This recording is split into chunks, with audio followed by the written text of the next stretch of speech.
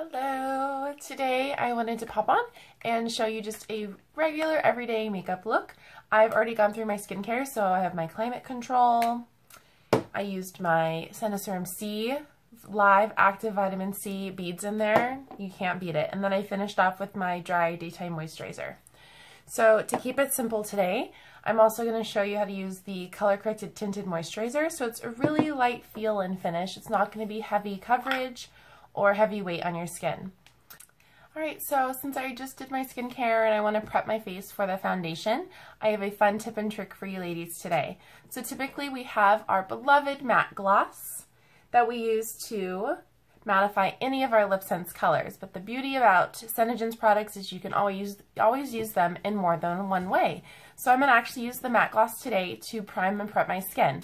So the best thing to do is put a primer on before placing foundation. It'll help all of your other makeup last even longer. So if you're oily, it's going to help with that in your T-zone. I'm not too oily here, but I do have some larger pores. So by using the matte gloss, it's going to help reduce that.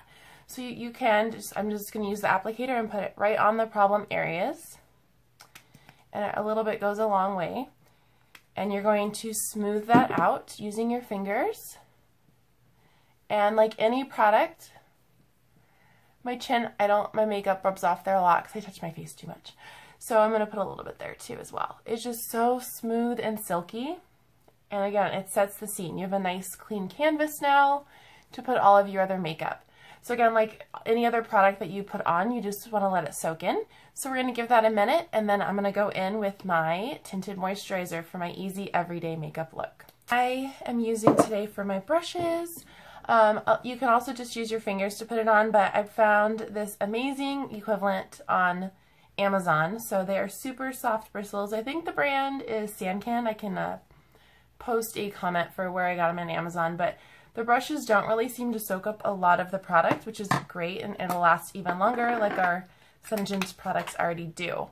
So I actually have the color medium. It also comes in a light for the fair skin, and I'm just going to put a couple pumps on my hand, get my hair out of the way, dot that onto my face in different areas.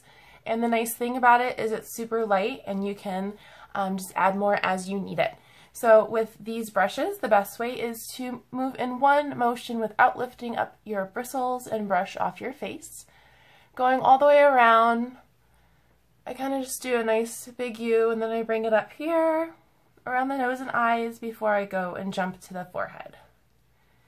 And again, if it's not the most coverage, we also have the other anti-age and full foundations. So the one time I do lift up is when I go to my forehead here. And it does cover more of my blemishes. My freckles are still going to show through. If there's other problem areas that you're concerned about or areas of redness, you can always add a little bit more where you need to.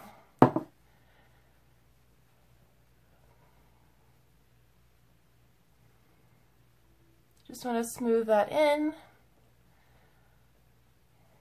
And these brushes are super soft. I love them. Go underneath my chin. It's full coverage.